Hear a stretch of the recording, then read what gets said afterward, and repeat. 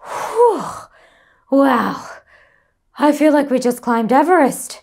We've been hiking forever, but look at that view. We're on top of the world.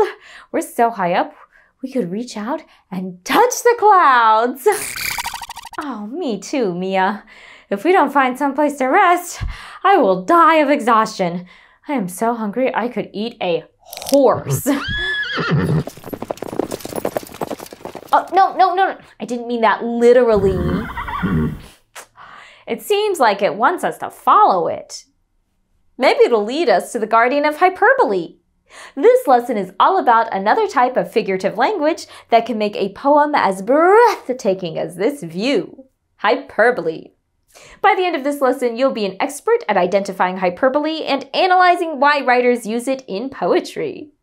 Okay, that horse is running faster than the wind. We better fly if we want to keep up.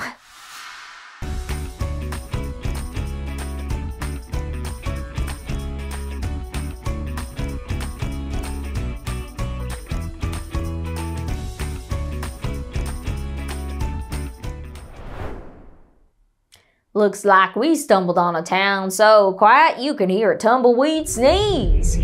I bet the guardian of hyperbole is in this town, and based on our experiences so far, we'll probably have to use hyperbole to lure him out. Each of these buildings does have a sign posted though. Oh, why don't we practice recognizing hyperbole by identifying which of these buildings' signs are hyperbolic? First, let's record a definition of hyperbole that we can come back to. In your PDF, you'll see some hyperbole examples we've already heard. Based on these, what would you say hyperbole is? Write your ideas in the space provided in your PDF. Pause the video and resume when you're ready. You probably noticed that these examples all contain some extreme exaggeration. And that's because hyperbole is a statement that is purposefully exaggerated to an extreme degree. For example, earlier when I said I could eat a horse, I was using hyperbole by exaggerating how hungry I was. Now let's take a look at those building signs. While we read the poems, follow along in your PDF. Underline any examples of hyperbole you notice. Then circle the poems that contain hyperbole and cross out the ones that don't. Let's start at the steakhouse. In the world's best steakhouse where legends devour, steak so tender, time stops for an hour. Flavor so bold, cowboys trade gold for a bite, and 100,000 cowhands ride in every night. I'm seeing a lot of exaggeration here. This is probably not actually the world's best steakhouse, and it doesn't seem possible for literally 100,000 customers to eat there each night. I also doubt that these steaks can make time stop. We'll circle this as yes for hyperbole. Now let's do the same for the poem outside the bank. Transactions made, the service fine. Sign here please along this line. Balance checks, routine affair. In banking, excitement is rather rare. Here, every line seems realistic to me. There are no extreme, impossible statements. Let's cross this one out because it doesn't have any hyperbole. Now it's your turn. Read the remaining poems in your PDF, underlining the examples of hyperbole that you see. Circle poems that contain hyperbole and cross out those that don't. Pause now and resume when you're finished. Let's review. Okay, how about the post office? This poem simply describes where the post office is, what it does, who uses it, without any exaggeration. No hyperbole here. Let's cross it out. Lastly, the general store. This poem claims the store's shelves are endless and infinite goods reach the moon. Definitely extreme statements. So, that's hyperbole. There's something else posted outside the sheriff's office. It says the guardian of Hyperbole is wanted for causing this whole town to fall asleep. When we wake him, we'll save this sleepy town too. We've done a great job identifying hyperbole, so now let's discuss why a writer might use it. I'm sure that will wake him up.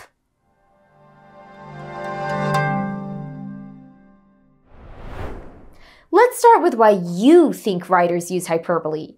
Keep in mind, the reasons can vary. Take a moment to look back at some of the examples we've seen so far. Pause and answer the question in your PDF. As you can see, hyperbole can serve several different purposes. For example, when I said it was so quiet you could hear a tumbleweed sneeze, I was obviously exaggerating to be hilarious. The steakhouse uses hyperbole for another reason, to dramatically illustrate the joy of eating their food. In the case of the general store, they exaggerate their inventory so customers come in to buy something.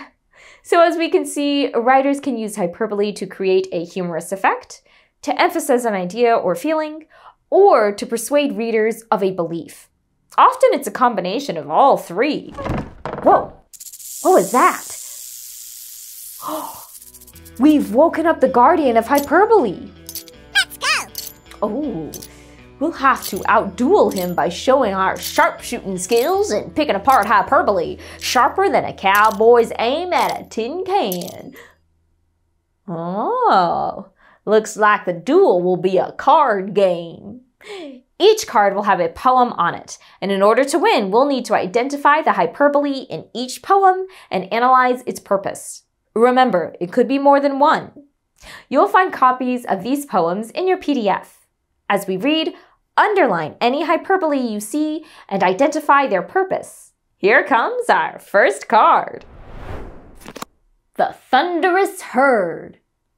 Oh, the stampede, a roaring river of hooves. Each beast a furious storm upon the dusty plains. Mountains tremble neath the weight of their passage. The earth itself groans outdone by their might. Did you see any hyperbole? If so, underline it. I do. The speaker exaggerates the strength of a stampede, calling each beast a storm, saying mountains tremble and the whole earth gets outdone. How fierce! Well, what is the purpose of all this exaggeration? I think the reader is using hyperbole to emphasize the feeling of the stampede. That means they are exaggerating to make the intense feeling stand out. This hyperbole also persuades us to believe it was immensely powerful. The guardian is dealing our last card. Pause the video and have another go at underlining the hyperbole and analyzing its purpose in your PDF. The valley this poem talks about must be Verse Valley. The poet exaggerates how silent the valley has become and how powerful poetry can be to revive it. It says verses can make the desert bloom. Rhymes are richer than gold. Stanzas are tall as redwoods. Why is hyperbole being used here? I think the hyperbole is used to emphasize the feeling of poetry's beauty and to persuade us that it will restore this valley. We did it, y'all! The guardian of hyperbole is headed back to the Temple of Poetry. I reckon it's about time to dust off these boots and sort out the next steps.